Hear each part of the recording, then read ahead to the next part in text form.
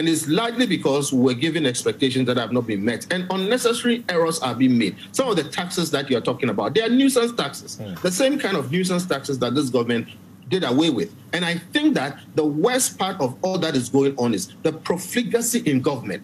They are not showing us by example that they are prepared to sacrifice. We still see them spend like, there are CEOs in this country taking 6-figure salaries. And I don't have a problem with them. But if there are people who could not buy a Toyota Corolla, okay, a brand new Toyota Corolla, who are in government now demanding 2-3 V8s.